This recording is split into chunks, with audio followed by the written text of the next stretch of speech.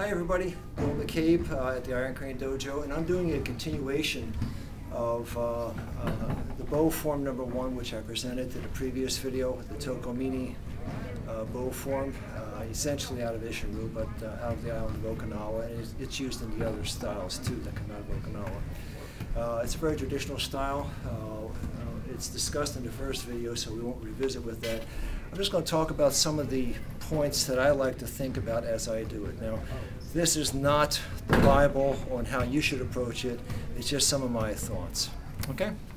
So, the form itself, when it starts, a lot of focus on center line. And what I do is the very first portion of the form, when I bring the bow up, I'm actually focusing as though I'm projecting my energy through the center line of my opponent. And that's more of a psychological thing than anything, but when you align your thoughts a certain way, it works for you.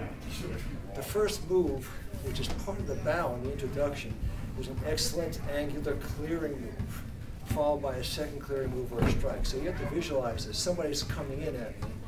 I'm clearing and double clearing and going to the ready position.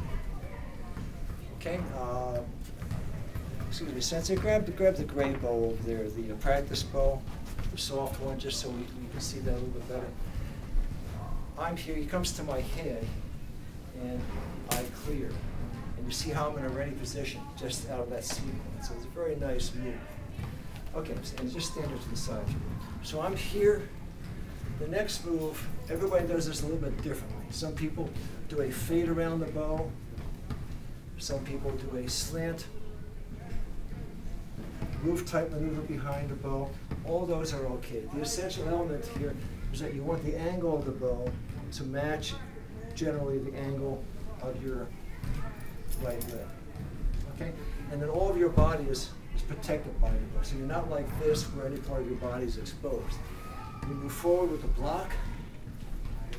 Now, within the context of Tokomini, there's 5 or 6 sequences that you'll see in the demonstration of the form, which has previously been done, which repeat throughout Tokomini. And one is the block, strike. Block, strike. Another sequence is what we call the Tokomini sequence within our group.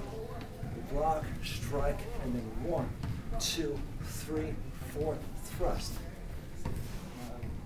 Okay, block, strike, 1, 2, 3, 4, thrust. Block, block, strike, 1, 2, 3, 4, thrust, and block. Okay, you'll see that in just a second.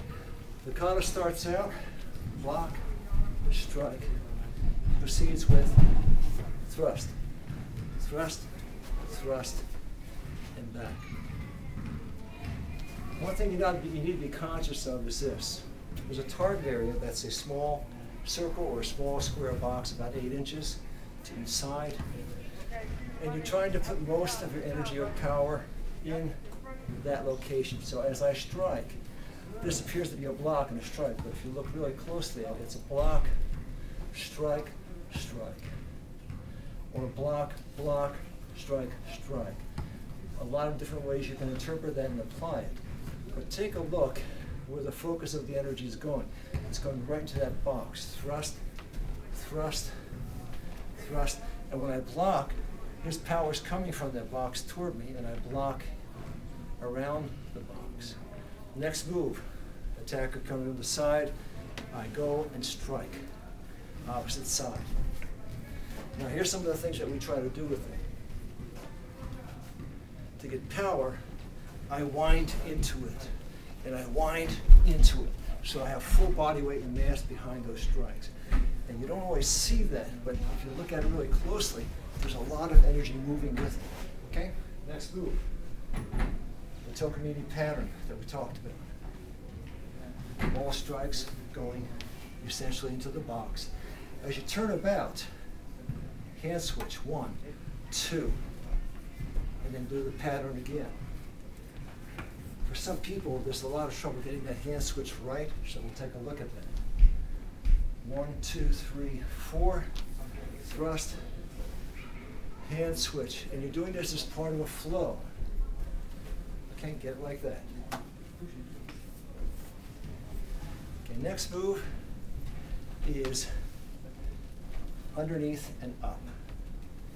And this could be any type of a disarm technique. It could also be a strike down below. Say he comes at me with an attack. Any kind of attack. Down, disarm. Hit me on the head. Disarm. Okay? Hit me on the head. Down underneath. Okay? I take down. A lot of things you can do with that. But the move is like you're throwing a shovel of snow over your shoulder. And that's the kind of feel it has to have, so you have the full leverage of your body. And notice how I'm using a fulcrum concept here with my left hand as I throw and deliver that energy. Okay, next.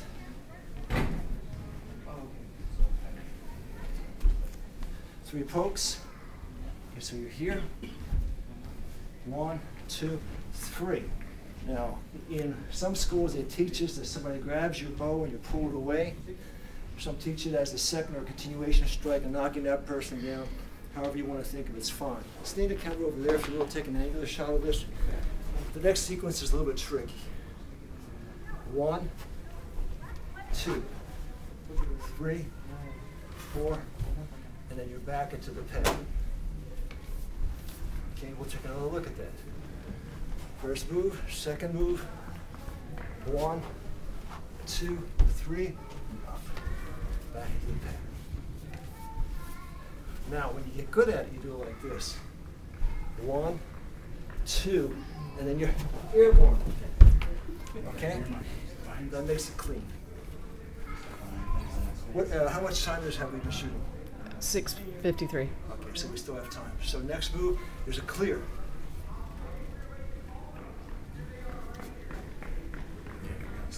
He comes at me, swing at my head. I clear, now watch, over the top. Step back if you would. I just cleared, over the top. Okay, he goes back, okay, I, over the top, and I follow up with a hit. He goes forward, and roll it, and I hit. He's still there, his partner comes in, come at me with something. Stay right there. You're the first person. Come at me with something. I hit, and I rake, and I go all the way across to the other attack. Okay? So here, I rake, and still raking, clearing all around, finish off, and covering both guys, and this man again, and rake, clear through him to his partner in the far corner, clear back, around. And you can sort of visualize that using your imagination. We don't have time to give you full detail of that, but just use your imagination to see what's happening. So we're here, hit, here, hit, hit, hit, and in the final clear, whatever attack he wants to do, I cover. So it's just 4 seconds. This is a powerful block here. See the hip, rewind it, sets, you can hit, everything's in place for you, step back, and clear. Okay, there you have it. Now we could talk about this for months on end. I wanted to give you a sense of what's in my head as I do it. Every time I do the form, I see a different type of fight, a different type of situation, different types of responses. So it varies slightly from performance to performance. Now we're not trying to do show performance here. We're just trying to share with you how we look at some of these things. Thanks for visiting, and we'll see you down the road.